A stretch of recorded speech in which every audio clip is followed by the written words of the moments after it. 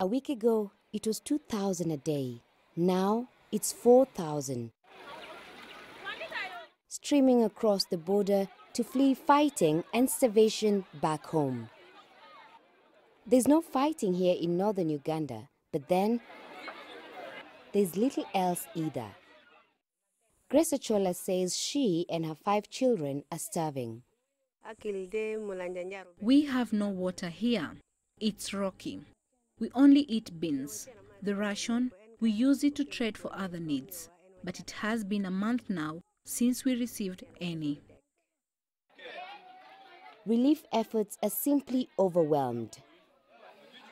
The UN had expected around 300,000 refugees to come into Uganda throughout 2017.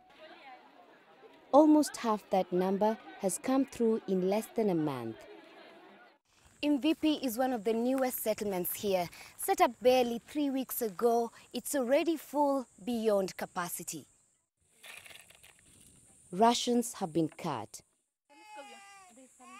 Children are showing signs of malnutrition. Tensions with the local community are rising.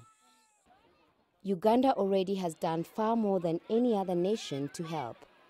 But it's taking the strain, and almost a third of its own population faces food shortages. To settle refugees in these areas, you also have to figure out how to help the host communities, because that will encourage peaceful coexistence between the refugees and the citizens in that area. If you only continue assisting refugees, then the host communities will begin to feel jealousy.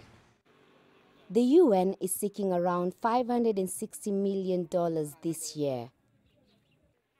Uganda is also hoping its neighbors will pressure for peace in South Sudan to stem the flow of refugees.